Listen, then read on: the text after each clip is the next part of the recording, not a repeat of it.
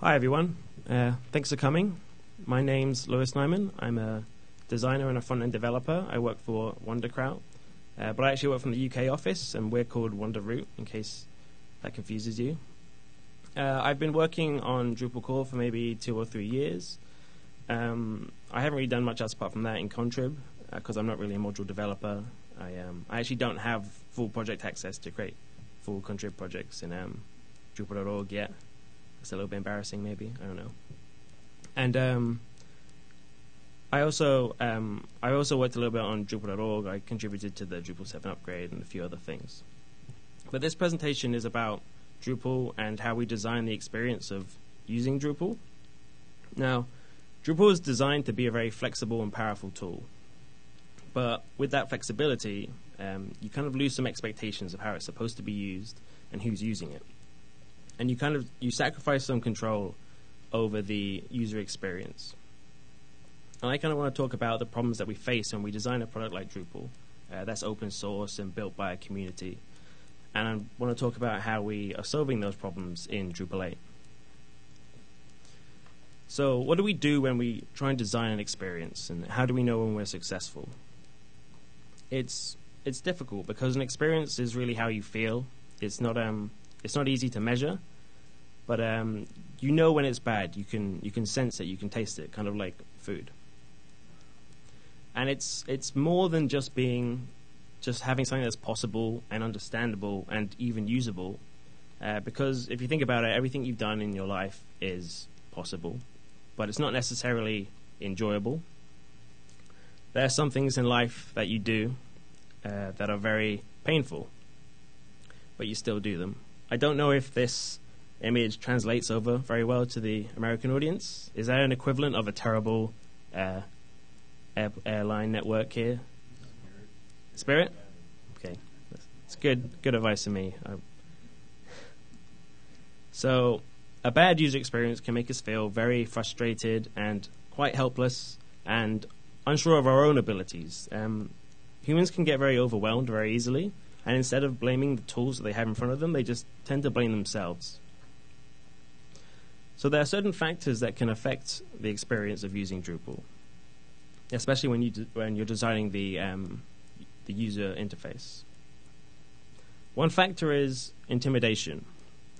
It's very easy to feel that when looking at something without touching it, that it feels very complicated, and you can feel out of your depth, and you can feel like you just don't have the skills to complete the task in front of you. Inconsistency is another problem. If you expect something to happen and then something else completely different happens unexpected, you tend to become very unsure of your actions, and you tend to become very unsure of what you're doing. You lose a lot of confidence in yourself instead of losing confidence in the tools. And another problem is, with every feature and every function that we add to a product, we increase the chances of inconsistency and we increase complexity. So why is user experience important to Drupal? Well, number one is the clients, because they're the ones that pay us to be here, and they're the ones that pay to help develop and use Drupal. And in the long run, if clients have to live with something that they're not happy with, then it builds up a lot of negative emotions. And it's not just for the solution that they're using, it's negative emotions about Drupal and negative emotions about the people who put them in that situation. And the thing is that people talk about Drupal. They talk about Drupal behind its back. And we know this because Drupal doesn't have a very strong reputation for being a usable product. But as well as clients, we have to think about site builders, because at one point before we became developers and we got to know Drupal a little bit better, we're all just site builders at one point, just clicking around, trying to add things using the interface. And when you're a beginner, you don't necessarily want an expert's tool. You want to have a simple tool, something that you can just get through and just get it working to complete the basic tasks. And you don't want to have to learn every single intricate part of the system when you're starting out. You want just enough to get by.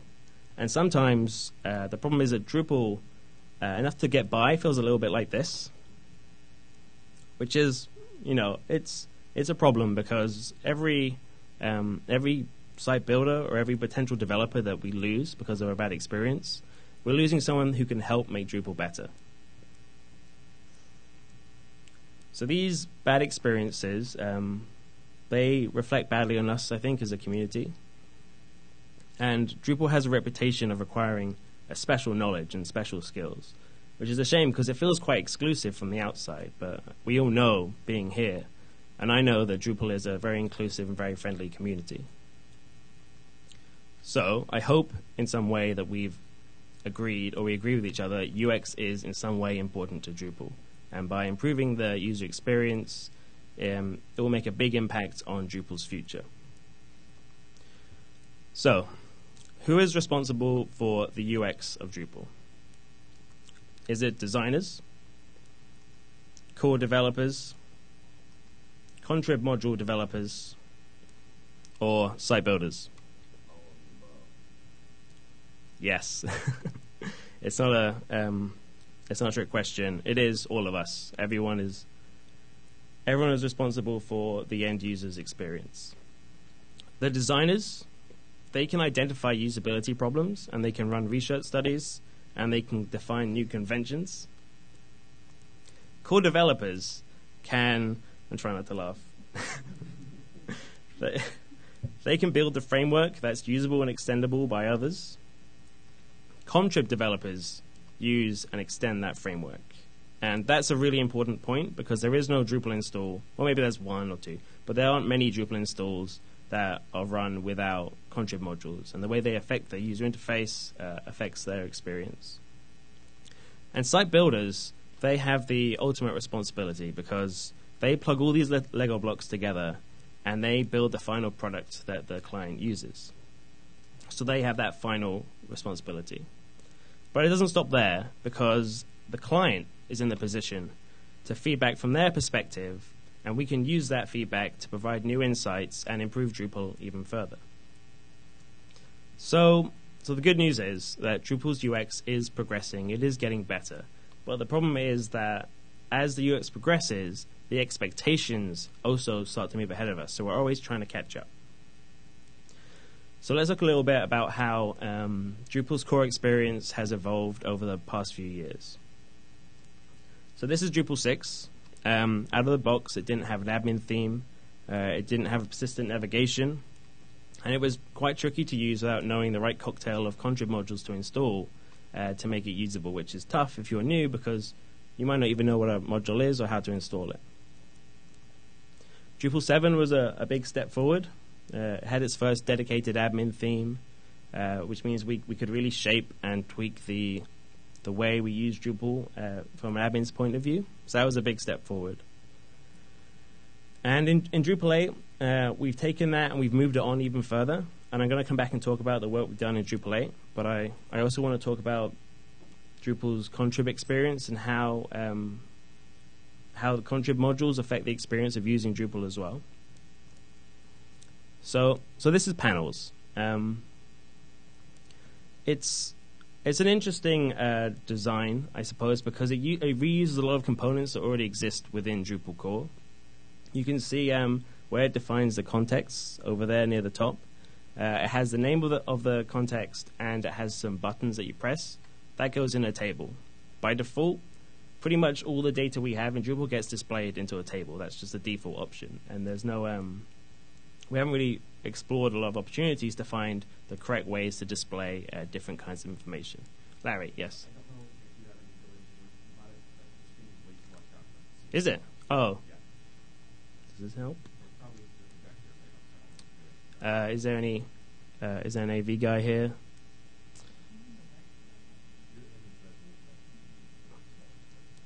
Do you think so?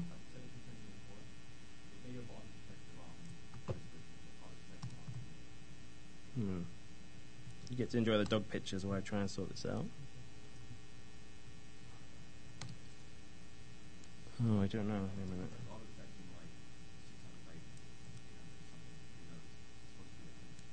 Oh, could someone tell me which one? This one?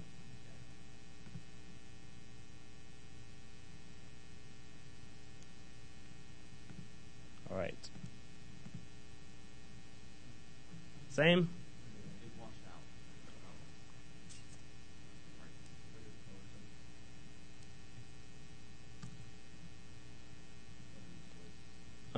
it's over here.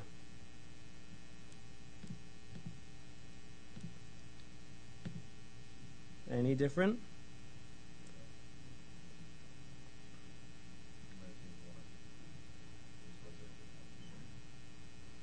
Oh, I've got them on this screen here.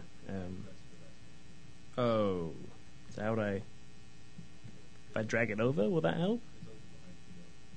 Oh, here. Oh, thanks. I didn't expect to have to learn this right now.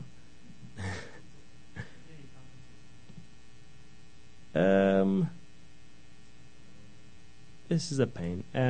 Has everyone here used panels? Can they use their imagination? I think it might just be better for me to try and describe, and maybe if every guy turns up, then he can help me out. So imagine the panels interface. What you actually have along the top is a row of tabs horizontally, and under them you have another row of tabs.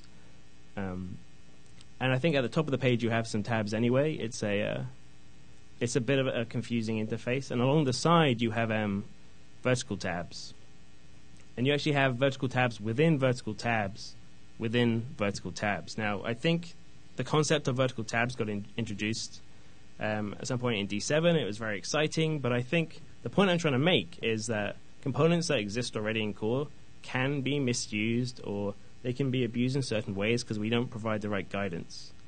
So this isn't really a knock on the people who develop panels. It's really like there's a problem there that we don't provide the right guidance for contrib developers. Oh, still kind of washed out. So this is rules. If you've used rules, I'll describe it to you. Very powerful, very flexible module, but it's really just one big form. It's really kind of undesigned. There's not a lot of theming going on there, which is it's a bit of a shame, but also it's a lot of work to try and design something from scratch. So maybe there are different ways. Maybe in Drupal 8, the Drupal 8 version of rules, where we can help and try and improve the design. And views, hopefully you've all used views. It's a good example because technically right now it's in Drupal 8, it's in core, but it feels different to every other page and every other interface in core because it defines its own UI conventions and they don't get used anywhere else. So when you're using views, you have to learn all these new UI conventions that you wouldn't use anywhere else on the system. So it's a problem because we don't have that many designers who contribute to Drupal. So we don't have the ability to pair up designers with contrib developers to help them give them advice and help them improve the UI. We just don't have the manpower, so that's one big problem. I also wanted to quickly talk about the UX improvements we've made in Drupal 8. So we introduced and redesigned a brand new toolbar that allows you to drill in to the menu tree, and it helps you get around the interface a lot quicker. But it also has been designed with mobile devices in mind, so you can navigate the admin interface on a mobile device really easily. We've added a filter on the module page to allow you to find the modules that you want to modify or enable really quickly, which is a great improvement because the amount of time you spend scrolling around to try and search for the modules, we probably saved months of people's lives for every developer. We've also redesigned the content creation page. You can see, well, maybe you can't see, sorry. Oh, thanks. You can see along the left-hand side, we have all the essential fields for the content type. They're all in one column, and then the non-essential information about the node is on the right-hand side, and it's optional, so you can get straight through the essential stuff, and the other stuff doesn't get in your way. It's a much better experience. We also have a WYSIWYG in core, which is amazing. I think the first time I did this presentation, it was to some non-Drupal people, and they're like, why is that amazing? But they don't understand. So, I mean, it is actually really good because it's not just CK editor dumped into core. The Spark team have actually spent a lot of time tweaking the plugins, what you can do. you can add images, and you can add a basic link, and you can align images. And that's really nice to have that configuration out of the box, because it's the kind of stuff you have to do for almost every client. So it's really nice. We've also added the quick edit module, which allows you to, allows content creators to find the content that they want to edit, and they can edit it right there and then. They don't have to change pages. They don't have to change context. They can see what they want to edit it. They can see what they want to edit. They can change it, and they can hit save, and it's done. Which is, I mean, as controversial as that might be, it is a big improvement because it just removes another step and another barrier. So, in a similar way that we make design changes to contrib modules, we also make it in the same way for core. We kind of make UX improvements on a modular level on an issue per issue basis. Now, this is both good and bad because it means that we can make very detailed changes, but we can't really see an overview of how all these different changes come together and how they affect the general experience of using Drupal. This is how Drupal 8 looked after a few years of development. There was a lot of inconsistency that was introduced over several iterations and several issues. And this is what happens when you develop and design in separate silos on an issue per issue basis. So this is another problem, and how do we deal with this? So Frank Chimera wrote this amazing book called The Shape of Design. It's actually free, available online, so I really suggest if you haven't read it to go and check it out. And he uses this really nice metaphor for the design process of a painter, because when you're painting, you sit very close up and you make the perfect tiny brush strokes, so you can see what you're doing in perfect detail. And this is great because you can make everything perfect. But after that, you take a step back and you look at how that change has affected the whole piece.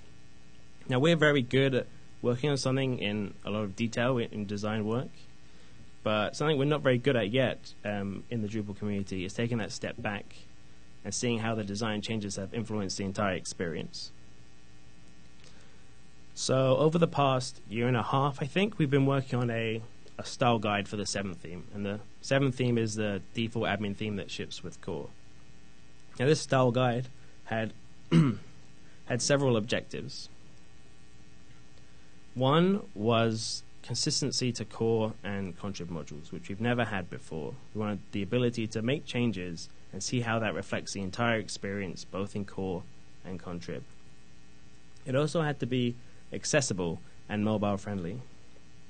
And this is harder than it sounds because obviously we have a great focus on accessibility throughout Drupal, but we've never really had the concept of using the interface on a mobile device. And some of the early work I did in Drupal 8 was to try and make the interface better on mobile devices. And it was really tough to take something that wasn't even considering mobile and just try and hammer it into a smaller space. It was really tough. Another thing we wanted to do is try and evolve the theme, because in the past few years, mobile operating systems have kind of changed the boundaries of how you of visual aesthetics and graphical user interfaces. So by comparison, Drupal felt a little bit dated. So it was a good opportunity to try and bring it up to date a little bit, make it feel a little bit more modern. But it also had to reflect Drupal's brand principles. Now, Drupal already has brand principles that were defined from the Drupal 7 UX work and the Drupal.org redesign. So we reinterpreted them, and we evolved the aesthetics based on these principles. I take it this doesn't show very well either. Just about. Okay, so Drupal has to be clear, direct, and concise. So we interpreted that as using a lot of crisp lines and solid color, and just the right amount of white space in between all the elements. But Drupal also has to be calming. I mean, it's not always calming, but it should try and be calming, right? So we use a lot of desaturated tones and a lot of rounded corners to emulate, softer edges and safer objects. Drupal also has to feel natural. It shouldn't feel inhuman or machine-like. So we use a lot of organic forms in the icon set that we designed to use with Drupal 8, and also in the typefaces that we choose. Everything is rounded as well in the same way. But Drupal also has to be friendly. So we we found particular points in the interface to add just a little bit of color here and there, not too much. So you can kind of see, if you look at how the interface stands now, that we've evolved the original visual language of the 7th theme. And I kind of see it as more of an evolution. I don't see it as a completely new theme. I think it still has the same principles of the 7th theme. They're just evolved slightly. So we're still working on this. We still haven't finished. And we've been spending a lot of time on it. And if you're around on Friday, please do come along and try and help out, because believe me, you don't need to be special to contribute to core. I haven't done anything in contrib before, and I find a way to contribute, so please do come down. So the 7 style guide, it looks very nice, and we updated the aesthetics, and it works on mobile. But beyond that, there's a lot of potential to improve the overall experience of using Drupal. We're going to try and go out there and look at contrib and try and standardize it a little bit more. Try and find UI patterns that exist and pull them into core and pull them into the style guide. So all of contrib modules can reuse these patterns instead of having to redesign their own or having to design their own interfaces. We also want to figure out the best way to document the style guide. I really want to turn the style guide into a living document that contrib and core developers can use to improve the design of the interfaces they build. And a good example of that is the iOS 7 design resources. It has design principles and it has guidelines, as well as examples of how the UI elements work. Here's an example of the date picker. It shows you what it looks like. It tells you what it's for, important, and it also links off to how you implement it, and it links off to the API. The Ubuntu design guidelines, they're really good as well. It contains UI patterns and building blocks, and it offers guidance depending on what kind of audience you're talking to, whether it's commercial or community, or if it's a user or a developer. It's really interesting. So, turns out Drupal has user interface guidelines. Hands up if you knew they existed. Hands up if you ever used them. Yeah, one person. Every time I've given this presentation, there was no hands up. Thank you. So, what I want to do in the future, obviously there's a lot of improvements to make there because it's not well used or not well known. I kind of want to create our own mini Bootstrap, and I kind of want to create a visual API that can be easily reused. Now, whether you choose to use Twitter Bootstrap or whether you don't like it, or if you're someone else who hates it, I still think there's a lot to learn from it because it is really popular. And I think it's popular because it's so easy to use. And I really want to find and build the same thing for us in Drupal. And I just think it's so well documented, and it shows you exactly what you need to know. And I think there's so many lessons that you can learn from it. So hopefully, I think over time, we can build the same kind of useful tool for the admin interface for developers of Drupal core and of contrib. So at the beginning of the presentation, I asked who is responsible for the experience of using Drupal. And I said it's up to the designers and the developers who work on core to build the tools that are usable and extendable. So as you can see, we're still working on that. But the rest of it is up to contrib module developers and site builders. The rest is up to everyone else. Thank you.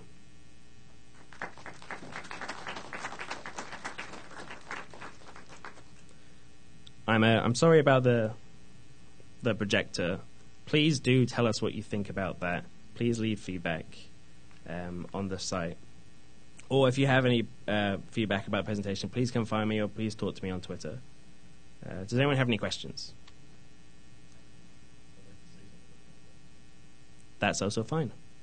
So just to go on what you said about getting people at the sprints, sign up as a mentor if you've worked on core, if you'd like to, or if you're a competent developer. We have a booth in the expo area to the left of the mechanical bull. Do some paired programming and get other people involved in core as well. Thanks. Okay. Thanks a lot, Eric. If there are no other questions, then please tweet me or find me later or find me at the sprints. We can talk then. Thanks.